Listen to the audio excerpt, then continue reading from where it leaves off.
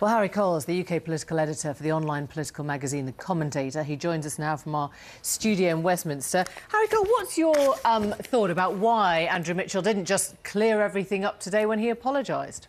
Well, that's the big question, isn't it? It's been an absolute PR disaster this morning. Andrew Mitchell had a chance to shut this story down, and he should have done it. He should have been in front of a camera on Friday. And he said he made a very clear statement, and he's being very clear about things. He's not being clear. Saying I'm being clear about something and then running away from a specific question makes him begin to look like he's got something to hide. When this story first broke a couple of days ago, people around Andrew Mitchell, friends of Andrew Mitchell, were very sceptical that he'd used the words pleb.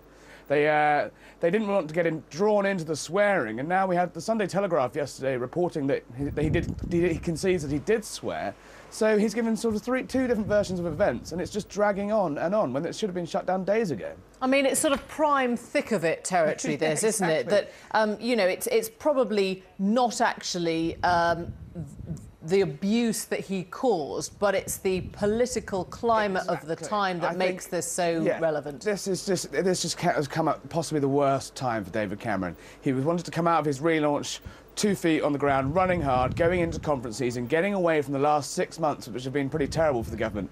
And here we have Andrew Mitchell, not a classic Cameroon. He was David Davis's campaign manager, throwing an absolute grenade into that. And it really cements what Labour have been saying for years, and what people have kind of suspected about this government is that it is run by a clique, and they're an out-of-touch posh boys. And although I think that's sometimes unfair on David Cameron, when he got his ministers doing things like that, it just doesn't look good, and it's dragging on and on.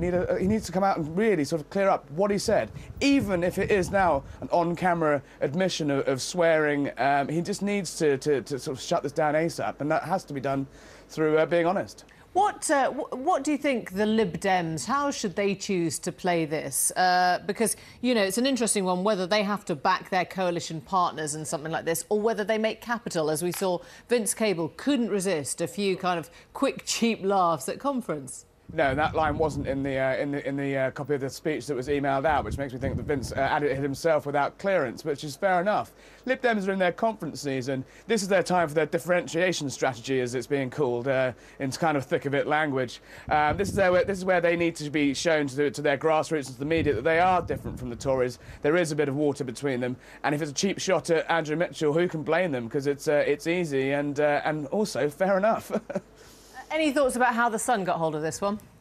Well, there's been some eyebrows raised, and I think this is good for the tabloid industry and it's good for newspapers, because as long as no money has changed hands, as long as The Sun, and I doubt very much after the year they've had, paid money for this statement given by the copper, this is good old-fashioned journalism. This is whistleblowing, and this is what papers should be doing. They should be making contacts with people like that, and they should be getting these stories out there. Well, I mean, you say whistleblowing or good old-fashioned journalism. Presumably, you're saying the police officer who was verbally abused went straight to The Sun because it was a jolly good story. Well, apparently it was said to be a supervisor who compiled the report. But you know, as long as no money has changed hands, I don't think any problem here. It's quite strange to see people like Tom Watson, the Labour sort of cheerleader who has been running the Murdoch war for the Labour Party last year, having to start tweeting these stories out because it is a good story, and you know, if they're pulling off the. Tom Watson's pulling back the troops and saying, you know, this is a good story, this is what The Sun should be doing. As long as no money's changed hands, I think people are getting a little hysterical if they're worried about this. Great to talk to you. Harry Cole, thanks a lot.